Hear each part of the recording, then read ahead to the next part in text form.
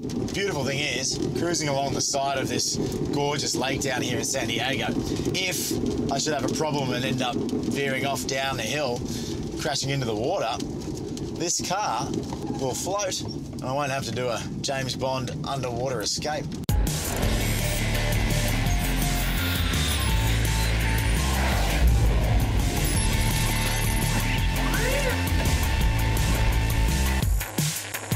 Welcome to Translogic. I'm Jonathan Buckley. If you've ever been hit by a car or seen somebody who has, you've probably realised that it's not so much fun. However, if the car involved is made out of foam, all of a sudden that experience becomes a lot less painful. That's exactly why the Spira was born.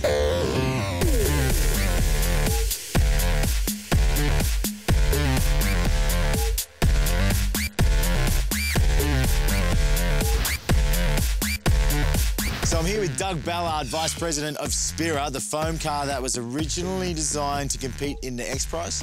Yeah, actually the second prototype we ever made was for the Spira getting to the X Prize. When we developed our first one, it was because my brother was always kind of playing around with three-wheel vehicles, and we made a first prototype. He went in with his hands and he built basically a car out of foam. So tell us a little bit about what the X Prize was. There's $10 million in prize money. They wanted vehicles that can do 100 miles per gallon or 100 miles per gallon the equivalent. Yep. And we actually tied for second place in our category. Wow, excellent.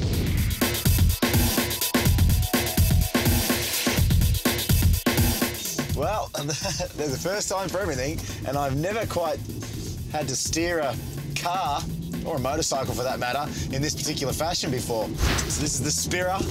It's got a 5 kilowatt motor, approximately 70 miles of range, 60 miles an hour top speed, and I have to say, it's kind of a nice way to get around. When we first got into this, we were looking at ways to protect people and also protect the vehicle.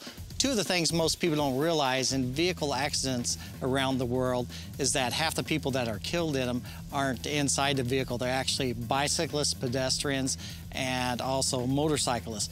In North America, it's about 25%, but in Asia, it's like 90%. So right. That was the idea of foam, is that we put the airbags on the outside of the vehicle, not inside the vehicle. Okay. Is it the same kind of stuff that we pack our TVs in? Is that you just get that kind of foam and make a car out of it, or is it? This is basically styrofoam on steroids. This is actually polypropylene. Polypropylene is a foam that can be very easily recycled. So we're the only vehicle I know that's out there that's essentially all composite, all recyclable, all composite. Right. So that's another benefit for the environment.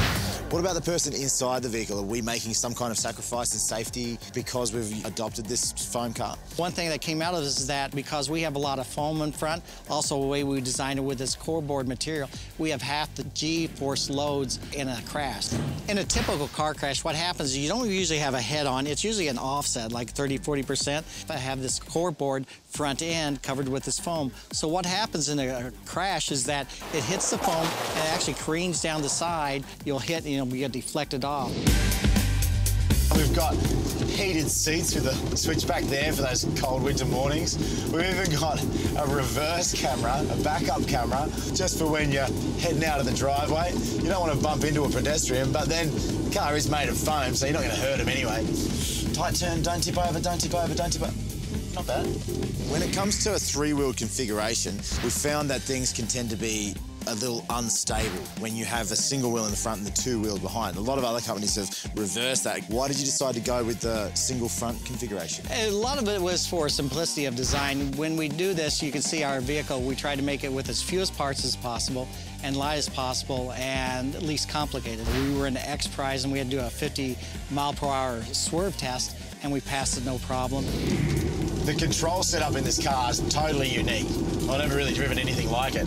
It's a steering column that's attached directly to the single front wheel, which has motorcycle controls, but not in a regular configuration, kind of pushed down into an upside-down V configuration. It's basically a modified handlebar, so you can imagine if you're riding a motorcycle, your hands like this. Yep. Now you basically just bring them to you, and then it turns into a tiller type of steering. It makes things very simple. You twist the throttle to go forward, You have the buttons for your indicators, your headlights, your horn. You use a foot brake like a conventional vehicle. And what this car also has, a foot pedal accelerator as well, so I can choose whether or not I use my hand or my foot. So from what I understand, there's 3 versions available. We've got the 5 kilowatt hour behind us. Right. A 10 kilowatt hour. That's correct. That's also available. And then you also a potential for a gas-powered version? Yes, we have a gas-powered version. It will be powered by a 150cc fuel injection engine, so we expect that to be available later this year. And also, it's at a lower price point. It's $7,000. And for the electric-powered version, what are we looking at? The one behind us here, it will be starting at $9,000 for 5 kilowatt battery pack. Hold it! Hey. Oh, I got the back end to step out a little bit there. It's super lightweight. You feel that as soon as you get in. It's like 520 pounds. You mentioned that you're able to actually lift it up. Right. And you can essentially, if there's no room, park it on its rear wheels. Yeah, it's like a ballerina. It'll go up on point. You can imagine a place like New York City where parking is at a premium, or even in your own garage right now. A lot of people have a little extra space, but they don't have enough for a total Spira, but they park it up at the very front, not a problem.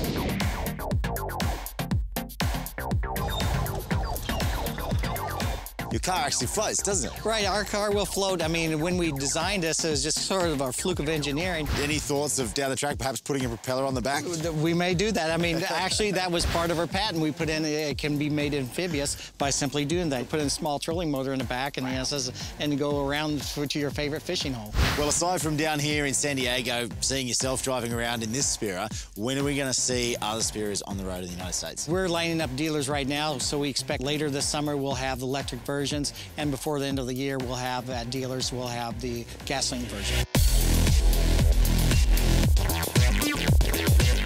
So you might not be taking your styrofoam packaging and building a car anytime soon, but that's essentially what Spira have done. They've built a car that's much more pleasant to be hit by, made from recycled materials, it's much more efficient, and it's a lot of fun to drive. Translogic, I'm Jonathan Buckley. We'll catch you next time.